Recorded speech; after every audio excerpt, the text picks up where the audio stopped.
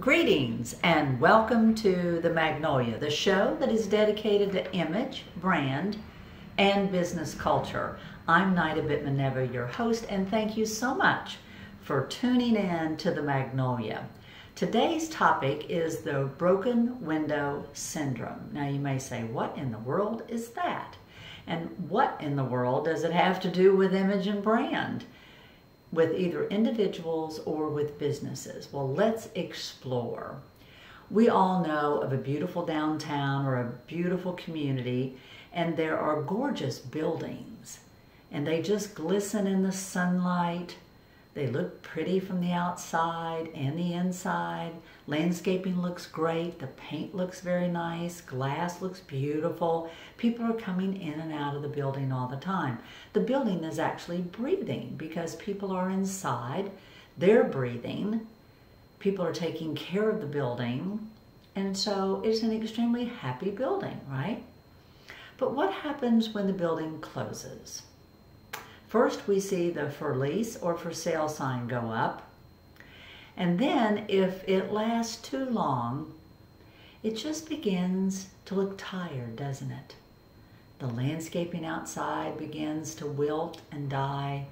Paint or anything else isn't being taken care of. Trash begins to sort of blow next to the building. And it's just, you just know that the very next thing is a window is going to be broken. And then vagrants are going to move in, things are going to be stolen, and then at some point they're going to board up the window, aren't they? And that trash continues to flow. That is the broken window syndrome. And that building is standing there going, somebody please come and help. And sometimes something does happen, doesn't it? A building gets purchased or leased, they put a fresh coat of paint on, they clean up the trash out front, they get rid of the dead plants that are there, people start coming in and out, and it has life again.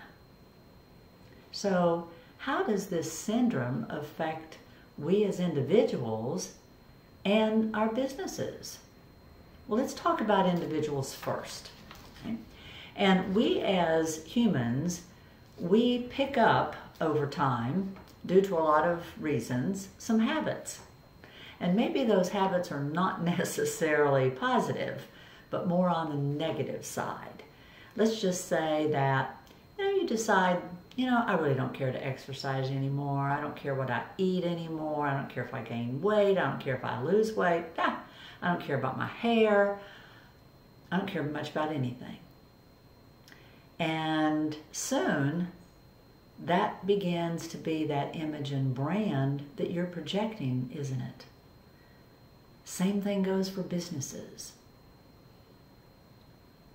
Even if it doesn't close, sometimes it begins to decrease, and because of the actions from the inside.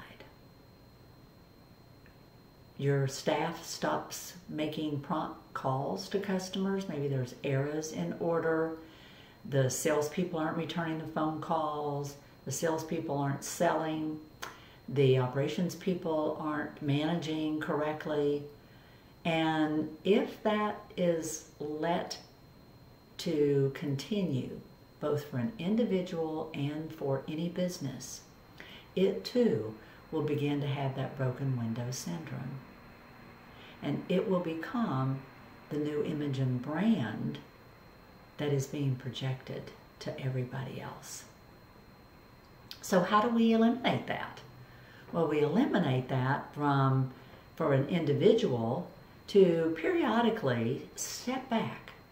Take a look at yourself. Are you happy with what you see? Do maybe we need a little facelift? And I don't necessarily mean surgery. But maybe you need to, if you're a female, go to a makeup counter and say, would you make me up?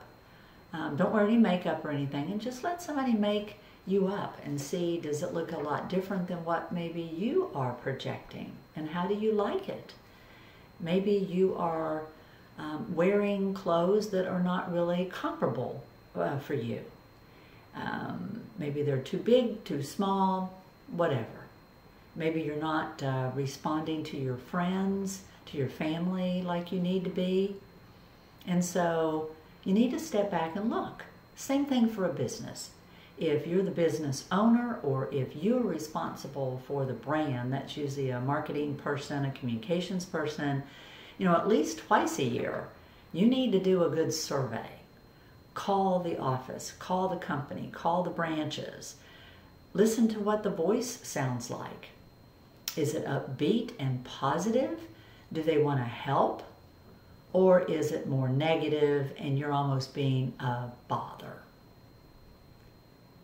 Look at the way the outside of your office is looking, or your different branches or different shops. Pull up. If you're a restaurant, go in and order. How's the food? How's the service? How does it look? If there's some adjustments that need to be made, then by all means, get those adjustments done, right? Because we don't want that broken window syndrome to catch a hold of us as individuals or businesses. We want to continue to thrive. We want to continue to grow. And we want to project a very positive image and brand to others. So if you've got any comments that you'd like to add, please do. You can go to tnbgroup.com, go over to the Magnolia, and you can respond. I've also got the broken window syndrome out on the blog right now, effective as of this morning. So if you've liked what you've heard, by all means, go out. You might print it out, make a note, put it in a calendar for the next week or two, the fact that you're going to check and see and make sure that there's no broken windows, either with you personally or in the business. So it's been my pleasure, as always, to bring you the Magnolia and a topic that relates to image, brand, or business culture. Thank you so much for joining, and we'll see you next time.